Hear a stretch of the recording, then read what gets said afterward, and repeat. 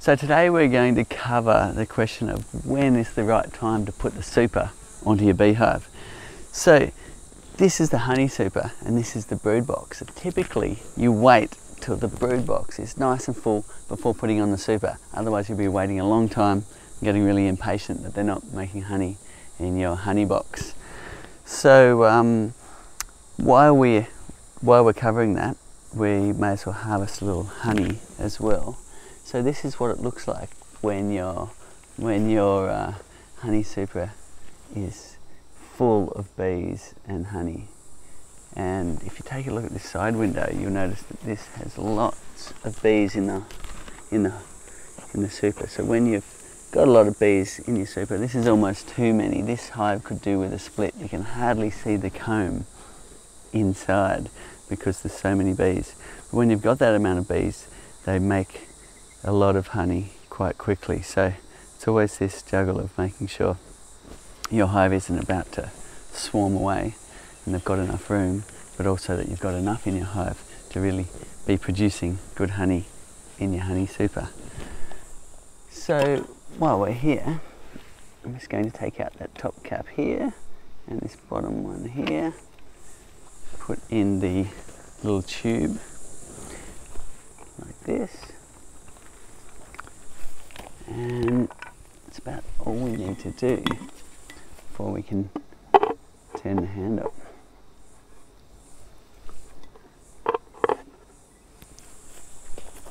Okay, so now I'm just inserting this a little ways and turning it. So now the cells inside the comb have turned into channels, and that's my father and I's invention, and the honey will start streaming down into that tube area shortly. You can just see it there coming down the tube, and we're quite interested to taste this flavour. There's been these beautiful caramel smells coming out of the apiary recently and wafting through the office. This hive is about 20 metres from the office door. So I'm just going to put that in all the way now and give it a turn. I'm going to leave it in that position there just in case there's any cells that are quite stuck and populous up, and it just allows a little bit of time for them to lift. So leaving it in for 30 seconds or so can be a good idea, especially if the frame is really firm to open. This one's quite easy, so I can take that out now if I wanted to, but it's a beautiful thing. The honey's flowing out. I'm just going to have to give that a taste. Oh wow, it's not the caramel flavour that's coming in because this frame was capped probably before that flavour that they're bringing in now, and it's more of a fruity flavour. It's like passion fruits, and it's really quite interesting.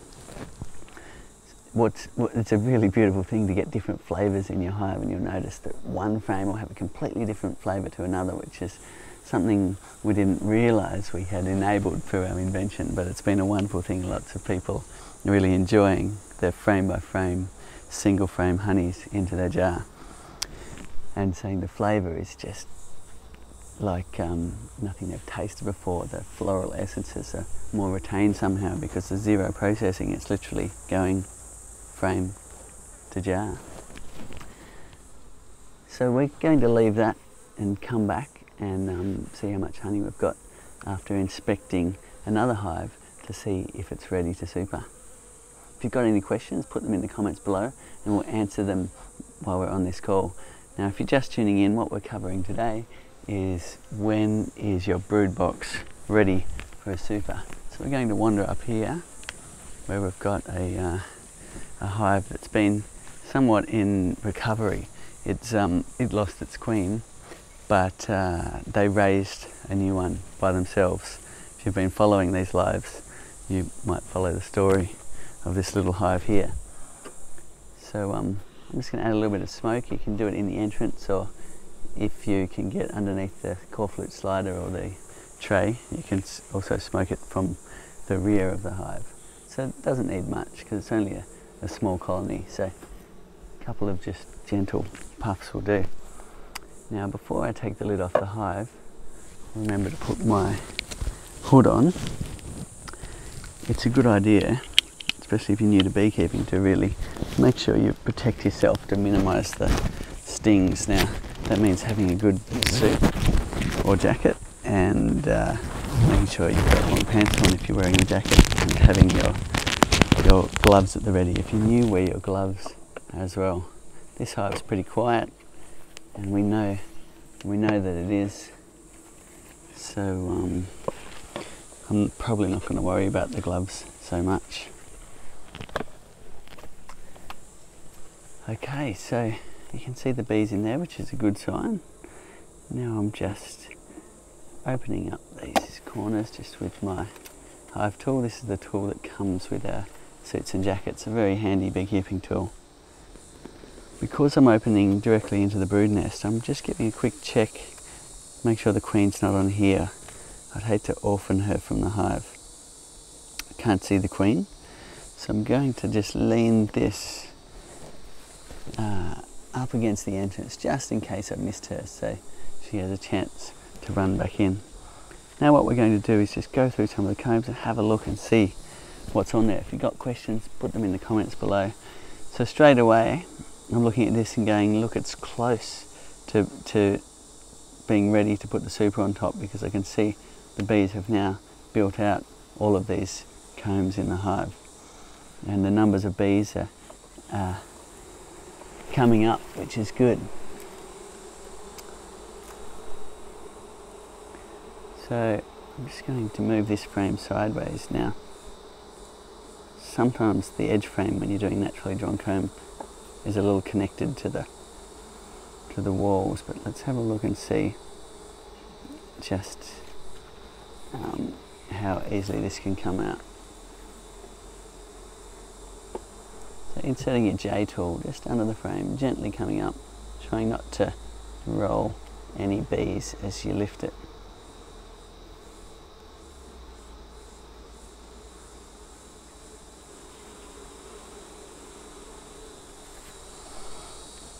So what you can see here is a nice example of a naturally drawn comb.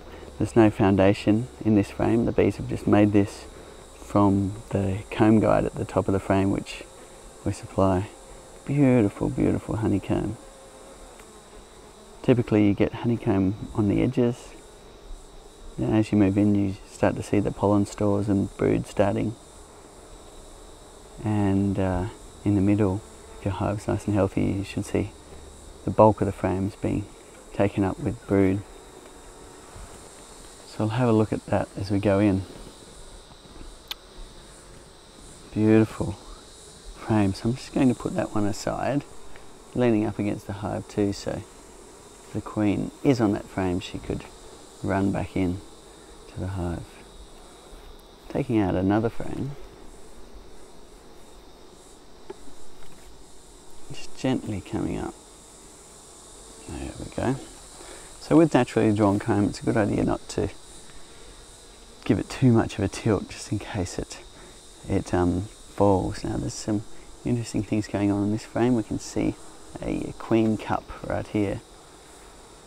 So that queen cup hasn't, a queen hasn't hatched out of that, because you can tell by the way the edge is nice and smooth. If it was ripped and torn at the edge, it would have been one that a queen had hatched out of. Now if I have a look down there, of interest, I'll just have a look and see whether there's a grub in there. No, it's just an empty queen cup. I often do that just in case they might need to use it. Okay, now I can actually move the frame aside. Glenn says he just supered his hive last week. Okay. Pretty exciting. Fantastic, Glenn. That's good news. So if you've got lots of bees in the brood box, you want to see lots of bees before putting the super on. You can, if it's a warm climate, you can put it on early, but you'll just be waiting longer, which sometimes is a patience game and can often get a little impatient. But here we can see a lot of nice brood starting. So we're getting towards the centre of the brood box, and we're looking at beautiful brood in this area. So you can see that more brownish capping that's a bit less see-through. The honey, you can see through a little bit more into the colour of the honey, and there you can't, because they've got a silk lining on their brood. So that's really nice. There's a little bit of nectar over here that they'll probably move aside to make way for more brood as they really build up.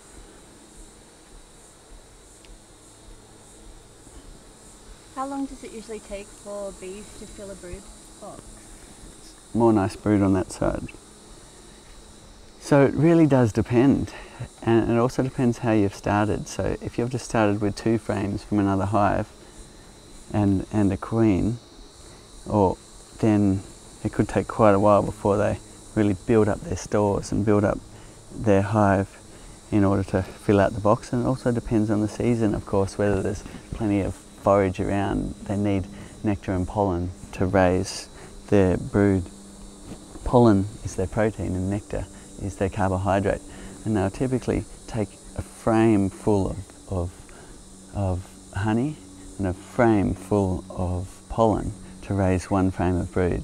So it gives you an idea of what they need to bring in. So that process is all a balance depending on the strength of your hive and what's around. So if you've got starting with a strong colony, let's say you've caught a big swarm, which we've got plenty of videos of, you've shaken it into the box, sometimes it's really exciting how fast they build up, and they can fill out all the frames in as quick as a few days, which is quite extreme, and then they start laying and away they go. But equally you can have a nuke hive that really doesn't grow very quickly, and months go by. If you've got a hive that's really not growing but other hives are, then you may need to change the genetics of the hive by introducing a new queen. So that's a long answer, but it really does depend on whether you've got a virile queen, a colony big enough to bring in the forage, and the forage around. So keep the questions coming in. Also let us know what you'd like us to cover next week. We're here to answer your questions and help you get started with your beekeeping. Another frame. Just going to pull that up gently and see what's on it. I notice I haven't got my gloves on. I do need to be more careful where I put my fingers, because if I squash a bee, it will sting me. So there, you can see a bit of a mix of some brood around the edges and some honey in the middle. So I'm also keeping a lookout for any signs of anything amiss. If you had sunken cappings with pinholes in them, then that could be a sign of the AFB, which is a really nasty thing to get in your hive. Okay, looking at the other side. So this looks like a frame we inserted, I can tell by the colour actually. We inserted it from another hive when the hive went queenless, but we didn't need to, because we could tell that they actually raised their own queen by the way they hatched off another frame. So let's have a look at one more. Got any questions? Put them in the comments. We do. Kerwin says it's a waste of money, it's a gadget. What can you say to that? I assume they're talking about the flow hive. Yes. So we have tens of thousands, 60,000 customers around the globe now, and so many beautiful, amazing stories of people getting their hive and really enjoying harvesting their honey in this new way that we've invented. So it's really up to you, and I guess whatever way you want to keep bees is wonderful. If you want to go and keep them in a completely different way, that's fine. Really support you to do that. What we've invented is a system that allows you to harvest the honey directly from the hive in a way that was never possible before. And the benefits of that are quite vast. You can really leave the bee colony to do their own thing in the process of harvesting. And it's also opened up a nice experience where you can enjoy with your friends and family that process of the honey coming out, which wasn't possible before. And also the isolation of flavours is one that's easy to do now with the flow hive. You can see the different colours and you can tap them off into the jar. And then we've got customers who tell us they've paid off their hive in the first season, which is a beautiful thing to hear. But of course, it does really depend on whether whether you get a good season or not, like any type of farming.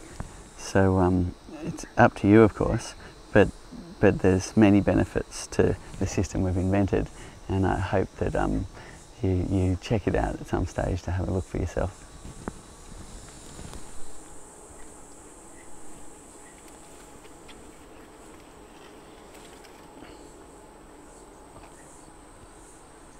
Okay, here's another beautiful frame of brood. So this hive is getting very close. We could put the super on. Perhaps we'll do that next week so we can show you how to do that.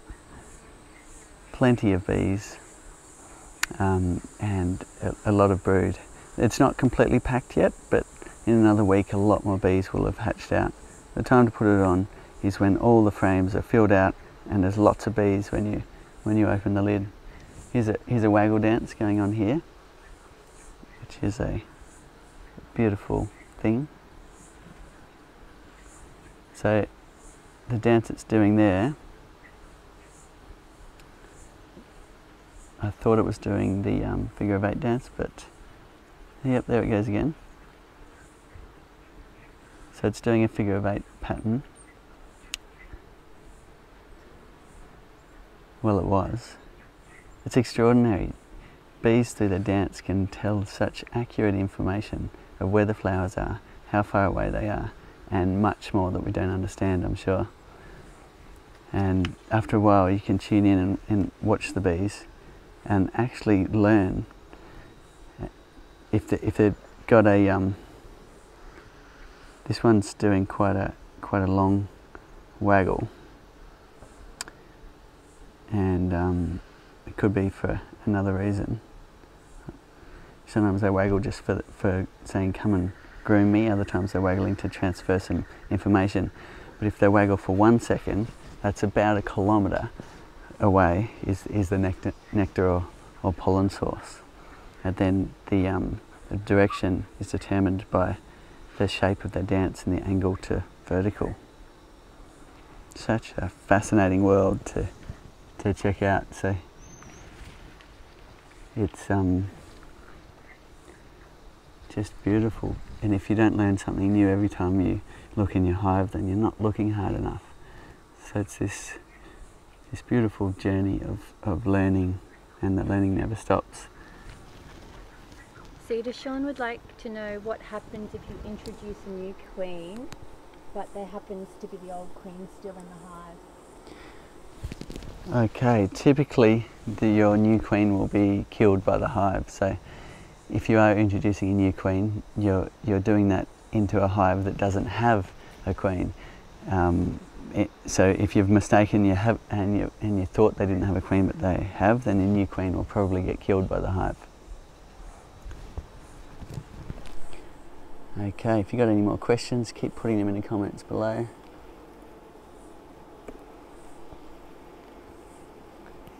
I'm just lifting up the next frame here, and that beautiful caramel smell is wafting through the apiary.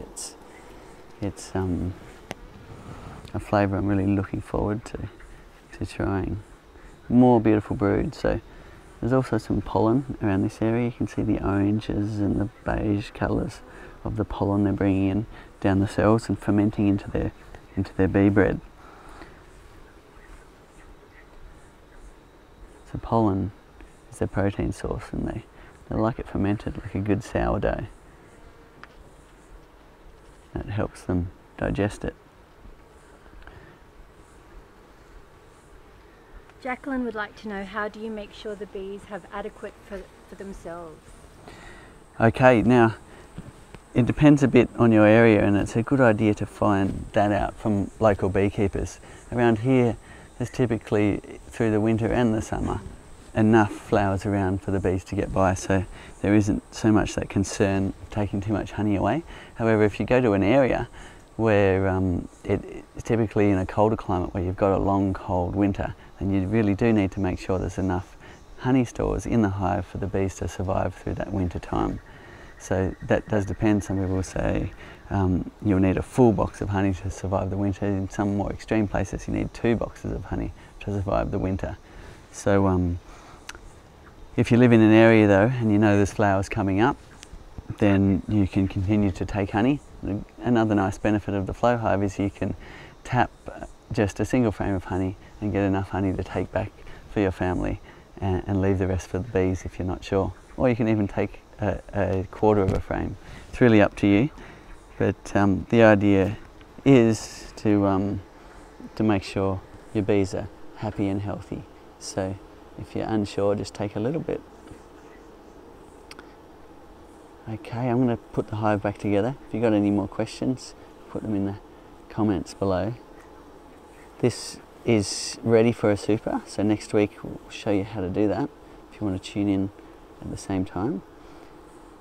And what I'm doing is just pushing the frames back together, just slowly and gently, so I don't squash any bees, and respecting that natural order of the combs. If you can, put them in the same order they came out in. It's better for a few reasons. One is you don't want the wax of one comb pressing into the other and creating an area where the bees can't service.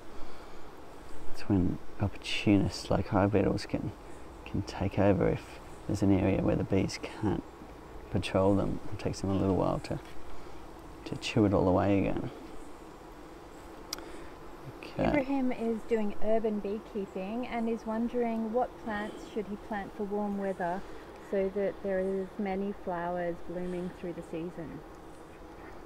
Okay, so you do need to plant quite a lot in order. The bees typically forage in a 2-kilometre radius, and they do need a lot of plants. However, if you've got a big property, you can plant enough to really change what the bees are bringing in. There's a beautiful property near here where the owner has planted all sorts of medicinal plants for the bees, and is getting really interesting honeys from that.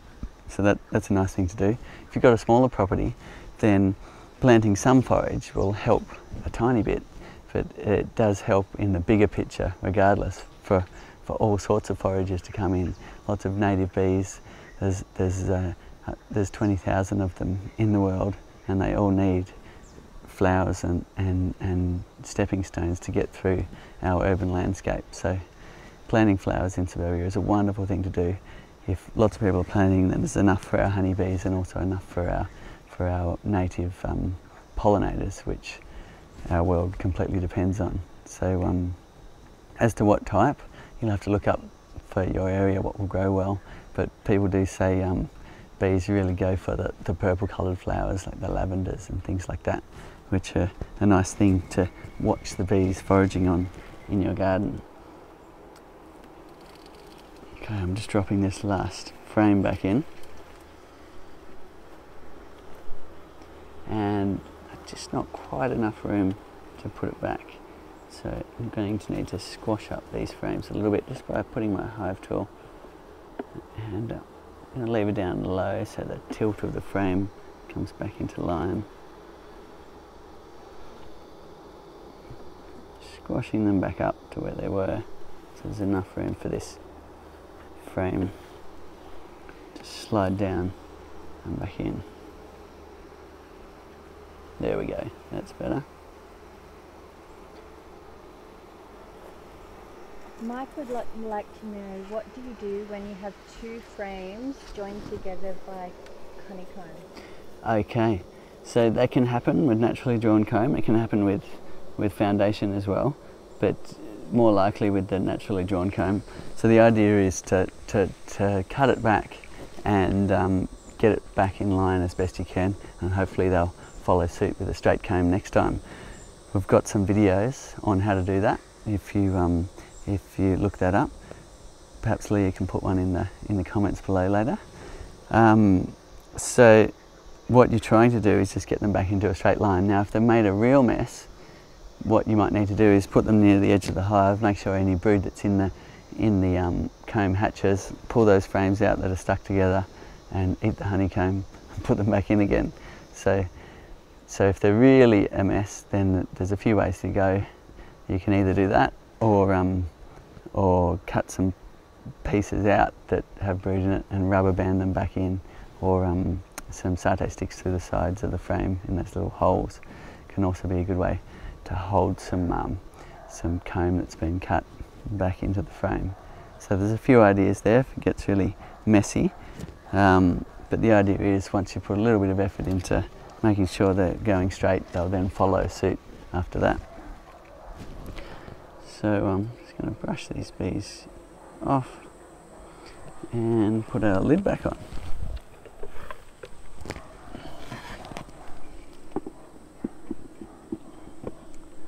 So just gently finding its place.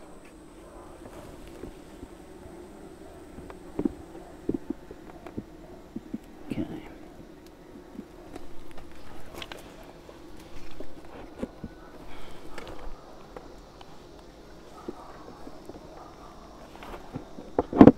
There we go. Okay, now let's have a look at our jar of honey we harvested earlier. If you're just tuning in, at the start of the video we turned the handle on this frame here, and now you can see this beautiful jar of honey, and that's just amazing to see. There's so much honey that comes out of a single frame. So you get 6 of these big jars out of this box, which is beautiful, and it's totally ready for the table. There is no more filtration or no more processing that needs to happen. It's beautiful, fresh, raw honey ready for the table. And you can see that this jar is the people's honey, so this jar usually lives on our bench for people to have on their toast and in their teas and so on. So it's about time we topped it up. Tune in again next week and we'll show you how to put a super onto your brood box. Thanks very much for watching.